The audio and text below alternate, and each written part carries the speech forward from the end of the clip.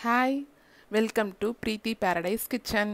இன்றைக்கி நம்ம பார்க்க போகிறது ஒரு மட்டன் பிரியாணி எப்படி செய்யலான்னு பார்க்கலாம். மட்டன் பிரியாணி வந்துட்டு குக்கர் வச்சுட்டு அதிலே எப்படி நம்ம தம் பிரியாணி மாதிரி பண்ணலாம் அப்படின்னு சொல்லிட்டு பார்க்கலாம். மட்டன் ஒரு 1/4 கிலோ அளவுக்கு நான் எடுத்திருக்கேன்.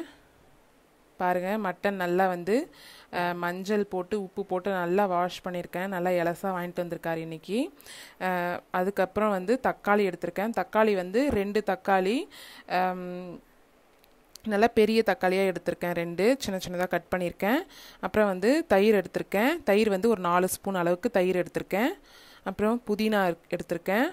புதினா, அப்புறம் கொத்தமல்லி, அப்புறம் இஞ்சி பூண்டு பேஸ்ட் ஒரு 2 ஸ்பூன் அளவுக்கு இஞ்சி பூண்டு பேஸ்ட் எடுத்திருக்கேன். அப்புறம் பச்சை மிளகா ஒரு 3 எடுத்திருக்கேன். பட்டை, லவங்கம், சோம்பு எல்லாம் எடுத்திருக்கேன். எல்லாம் 2 பேருக்கு அளவுக்கு தேவையான அளவுக்கு நான் எடுத்திருக்கேன்.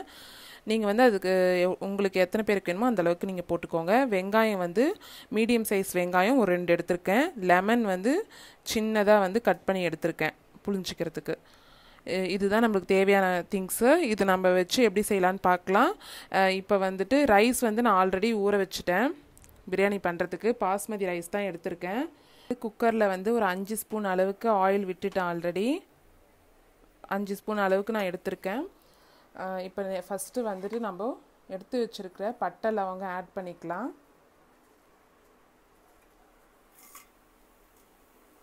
பட்டை, லவங்கம், சோம்பு எல்லாம் ஆட் பண்ணிக்கலாம். நல்லா இப்போ பட்டை லவங்கம் எல்லாமே போட்டு பொரிஞ்சிருச்சு. இப்போ நம்ம அதில் ஆனியன் சேர்த்துக்கலாம்.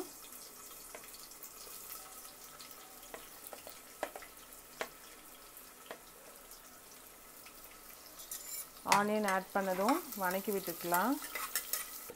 நெக்ஸ்ட்டு இப்போ நம்ம மிக்சியில் போட்டு சில திங்ஸ் நம்ம அரைச்சிக்க போகிறோம். இந்த டேஸ்ட் நல்லாயிருக்கும். இந்த மாதிரி ட்ரை பண்ணி பாருங்கள். புதினா எடுத்திருக்கேன். பாருங்கள், என்னோடய கையில் இவ்வளோ தான் வருது. இந்த அளவுக்கு தான் எடுத்திருக்கேன். இது 2 பேருக்கு கரெக்டாக இருக்கும். ஒரு புடி அளவுக்கு தான் போடுறேன் மிக்சி ஜாரில். புதினா ஒரு புடியும், கொத்தமல்லி பாருங்கள் ஒரு புடி போட்டிருக்கேன்.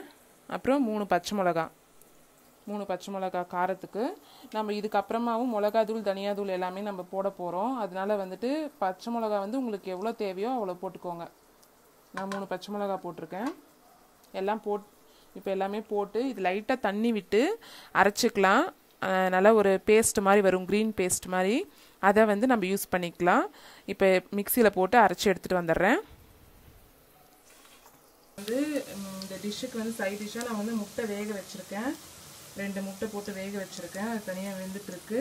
இப்போ நெக்ஸ்ட் வெங்காயம் நல்லா லைட்டாக வதங்கினதுனால இப்போ இஞ்சி பூண்டு பேஸ்ட்டு நம்ம ஆட் பண்ணிக்கலாம். இஞ்சி பூண்டு பேஸ்ட் ஆட் பண்ணுறேன்.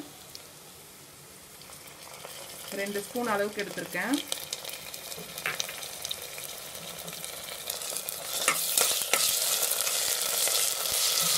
இப்போ பாருங்கள், இஞ்சி பூண்டு பேஸ்ட்டு போட்டு நல்லா வதங்கியாச்சு. இப்போ நம்ம அரைச்சி வச்சுருக்க க்ரீன் பேஸ்ட் ஆட் பண்ணிக்கலாம். எல்லாமே சேர்க்கணுன்ட்டு கூட கிடையாது. ஒரு 4-5 ஸ்பூன் வர அளவுக்கு இருந்தால் கூட நீங்கள் ஆட் பண்ணிக்கோங்க, போதும். ரொம்பவும் ஆட் பண்ண வேண்டாம். ஏன்னா அரைச்சி போடுறதுனால அதோட ஃப்ளேவர் ரொம்ப அதிகமாக இருக்கும். இப்போ பாருங்கள், பேஸ்ட் போட்டாச்சு. கொஞ்சம் இது வதங்கட்டும். இந்த க்ரீன் பேஸ்ட் எல்லாம் ஆட் பண்ணதுக்கப்புறமா இப்போ நம்ம ஒவ்வொரு இன்க்ரீடியண்ட்டாக எல்லாத்தையும் ஆட் பண்ணிக்கலாம். இப்போ தக்காளி ஆட் பண்ணிக்கலாம். தக்காளி எடுத்து வச்சுருக்கிறது 2 தக்காளி, 2த்தையுமே ஆட் பண்ணிக்கலாம்.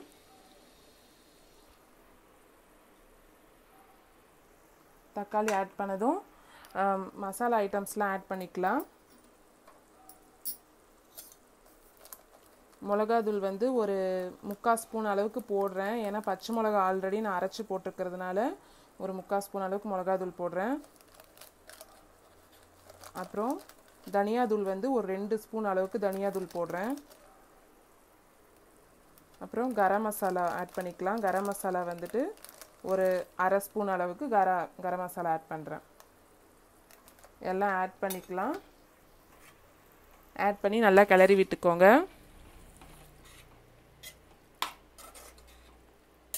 அப்புறம் எடுத்து வச்சுருக்க தயிர் ஆட் பண்ணிக்கலாம். கர்டு வந்து நான் ஒரு 4 ஸ்பூன் அளவுக்கு எடுத்து வச்சுருக்கேன். தயிர் ஆட் பண்ணிக்கலாம். அப்புறம் லெமன் வந்து சின்னதாக ஒரு பீஸ் எடுத்து வச்சுருந்தோம் இல்லையா, அதை ஆட் பண்ணிக்கலாம். சும்மா ஒரு 5-6 ட்ராப்ஸ் தான் வரும் இது. இதை ஆட் பண்ணிக்கோங்க லைட்டாக. இப்போ நல்லா கிளறி விட்டுக்கலாம்.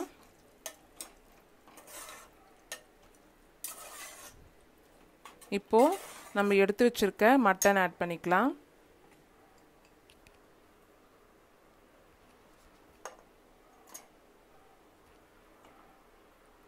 மட்டன் பாருங்கள், மட்டன் போட்டாச்சு. எல்லாத்தையும் நல்லா சேர்த்து விட்டு இந்த டிஷ்ஷுக்கு தேவையான சால்ட் ஆட் பண்ணிக்கலாம்.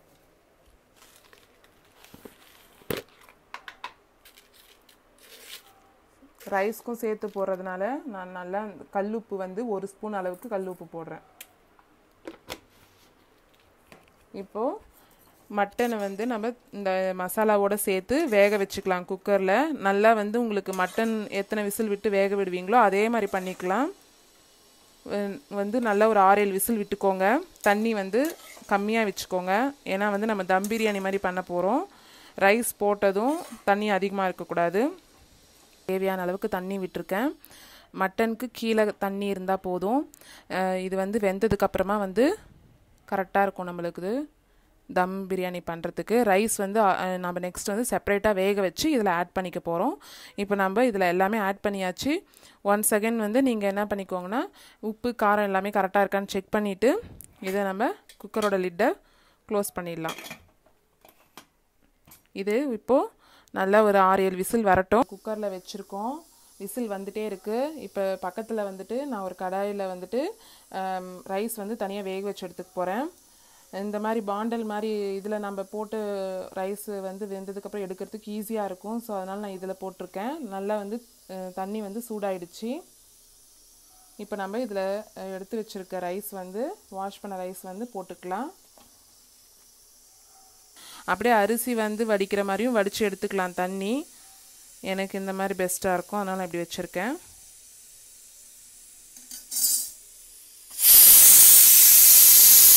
நம்மளோட மட்டன் கிரேவியோட விசில் வந்துட்டே இருக்குது. செம்மையாக வாசனை அடிக்குது, மட்டனோட வாசனை. இப்போது தயிர் பச்சடி எப்படி செய்கிறதுன்னு பார்க்கலாம். தயிர் எடுத்திருக்கேன் நான், ஒரு 1/4 கப் அளவுக்கு தயிர் எடுத்திருக்கேன். ஒரு ½ தக்காளி எடுத்திருக்கேன். கொத்தமல்லி வந்து கொஞ்சமாக எடுத்திருக்கேன். இப்போ பாருங்கள், நல்லா பொடுசாக எப்படி கட் பண்ணுறதுன்னு காமிக்கிறேன்.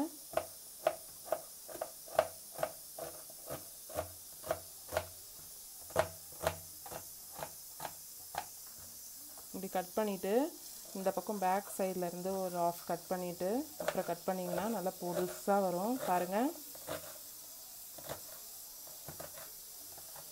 எப்படி வந்திருக்கு பாருங்கள்.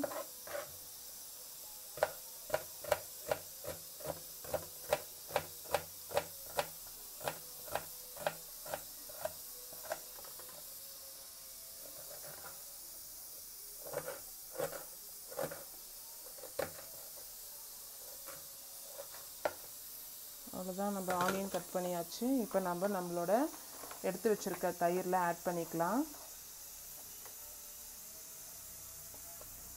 இப்போ நெக்ஸ்ட்டு வந்து இதுக்கு தேவையான கொஞ்சமாக காரத்துக்கு லைட்டாக தெரியணுன்றதுக்காக கொஞ்சம் பெருசாகவே போட்டுக்கிறேன் பச்சை மிளகா. அப்போ தான் எடுத்து வைக்கிறதுக்கு ஈஸியாக இருக்கும். பச்சை மிளகா ஆட் பண்ணியாச்சு. அப்புறம் கொத்தமல்லி எடுத்து வச்சுருக்கோம் இல்லையா, அதை நம்ம எடுத்து நல்லா பொடுசாக கட் பண்ணிக்கலாம். இங்கே பாருங்கள் எப்படி பண்ணுறேன்னுட்டு. நல்லா கொத்தமல்லியே இப்படி மடித்து சுருட்டி எடுத்துக்கலாம். பண்ணிவிட்டு நல்லா அப்படி சின்ன சின்னதாக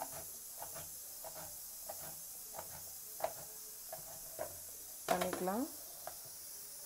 கொத்தமல்லி ஆட் பண்ணியாச்சு. இப்போ நெக்ஸ்ட்டு வந்துட்டு தக்காளி ஆட் பண்ணிக்கலாம். தக்காளி வந்து ஒரு ½ தக்காளி எடுத்திருக்கேன். ½ தக்காளி போதும்.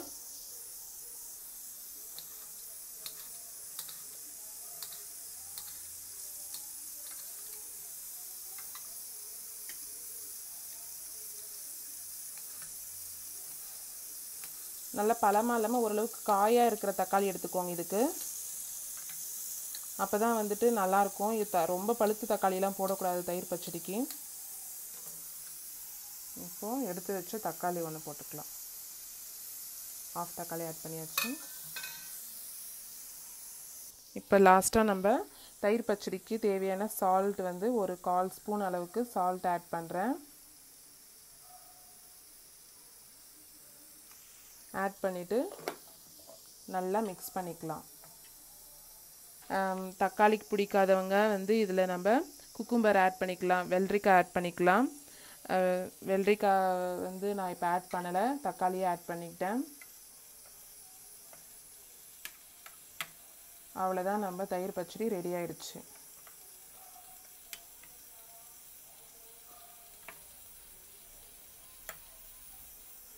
தயிர் பச்சடி ரெடி ஆயிடுச்சு பாருங்கள். இப்போ நம்ம விசில் எல்லாமே முடிஞ்சாச்சு. நம்ம குக்கர் இப்போ ஓப்பன் பண்ணிக்கலாம். விசில் நல்லா இப்படி எடுத்து விட்டுட்டு செக் பண்ணிவிட்டு எடுங்க. பாருங்கள், மட்டன் நல்லா வெந்திருக்கு. இப்போ பார்த்தீங்கன்னா கொஞ்சம் லைட்டாக அந்த தண்ணி இருக்கு இல்லைங்களா, இது இப்படி இருக்கணும். நல்லா அனல் வந்ததுக்கப்புறம் தோசைக்கல் பாருங்கள் நல்லா அனல் வந்துருச்சு. இப்போ வந்து அனல் வந்ததுனால நான் சிம்மில் வச்சுருக்கேன். இப்போ வந்துட்டு நம்ம இந்த குக்கரில் ரைஸை போட்டுட்டு குக்கர் க்ளோஸ் பண்ணி நம்ம இந்த தோசைக்கல் மேலே குக்கரை வைக்க போகிறோம். வச்சோம்னா நம்மளோட பிரியாணி ரெடி. இப்போ பாருங்கள், ரைஸ் வந்து நான் ஒரு 1/2 பாயில் அளவுக்கு ரைஸ் வந்து நான் ரெடி பண்ணிட்டேன். கொஞ்சம் வந்து வரன்னு தான் இருக்குது, எனக்கு நல்லா தெரியுதுங்க பாருங்கள். அழுத்துனா வந்துட்டு இப்படி பண்ணால் தான் இதாகுது, நார்மலாக சாஃப்டாக இல்லை. இப்போ வந்து நம்ம இந்த ரைஸை வந்து குக்கரில் போட்டுட்டு அப்புறம் தம் போட்டோம்னா சாஃப்டான பிரியாணி நம்மளுக்கு ரெடி ஆகிடும். வாங்க பார்க்கலாம்.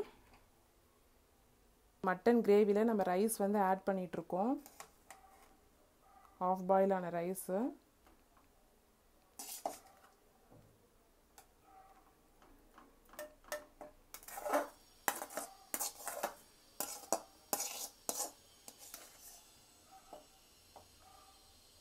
அவ்வளோதான், ரைஸ் ஃபுல்லாக போட்டாச்சு. போட்டுட்டு லைட்டாக வந்து உள்ளே இப்படி கேப் விட்டு லைட்டாக இப்படி கிளறி விடுங்க. ஏன்னா வந்து ஒரு 10 மினிட்ஸ் நம்ம அந்த தம்மில் வைக்க போகிறதுனால லைட்டாக இப்படி பண்ணிவிட்டு அப்புறம் இப்படி செட் பண்ணி விட்டுருங்க. ஃபுல்லாக நல்லா செட் பண்ணிவிட்டு நம்ம குக்கரை க்ளோஸ் பண்ணிடலாம். இப்போ இப்படி க்ளோஸ் பண்ணியாச்சு.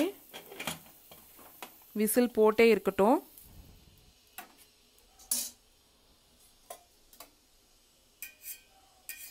இப்போது இங்கே அனலில் இருக்க தோசைக்கல்லில் குக்கர் எடுத்து தோசைக்கல் மேலே வச்சுட்டோம். இப்போ பாருங்கள், கீழே லைட் சிம்மில் கேஸ் எரிஞ்சிட்ருக்கு. தோசைக்கல்லும் நல்லா ஹீட்டாக இருக்குது, குக்கரும் நல்லா வந்து இப்போ ஹீட்டாக தான் இருக்குது. இந்த தம்லே வந்து நல்லா டைம் பார்த்துக்கோங்க. ஒரு 10 மினிட்ஸ் இந்த மாதிரி தம்மில் இருக்கணும். அதுக்கப்புறம் நம்ம பிரியாணி எடுத்து சாப்பிட்லாம். இப்போ பாருங்கள், ஒரு 10 to 15 மினிட்ஸ் கூட ஆயிடுச்சு. நான் வந்து தோசைக்கல் வச்சுருந்த அடுப்பை வந்து ஆஃப் பண்ணியாச்சு. ஆஃப் பண்ணிவிட்டு லைட்டாக வந்து விசில் வர மாதிரி தான் இருக்கும், ஆனால் விசில்லாம் வராது. இந்த கேஸ் வந்து லைட்டாக எடுத்து விட்டுட்டு ஓப்பன் பண்ணி பார்க்கலாம் எப்படி வந்திருக்குன்னுட்டு.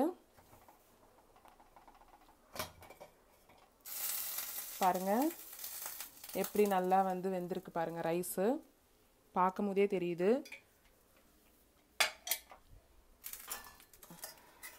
எடுத்து காட்டுறேன் பாருங்கள். பாருங்கள், நம்மளோட மட்டன் பிரியாணி ரெடி ஆயாச்சு. தம் பண்ணியிருக்கோம் நம்ம. ரைஸ் பாருங்கள் நல்லா நீட்டமாக அப்படியே தான் இருக்குது, எதுவுமே குழையில ரைஸும். இப்போ நம்ம பவுலில் மாற்றிக்கலாம் வாங்க.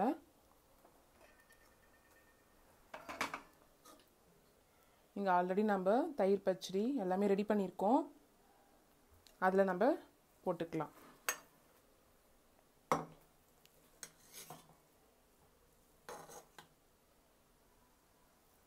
சுட சுட பிரியாணி ரெடி ஆயிடுச்சு.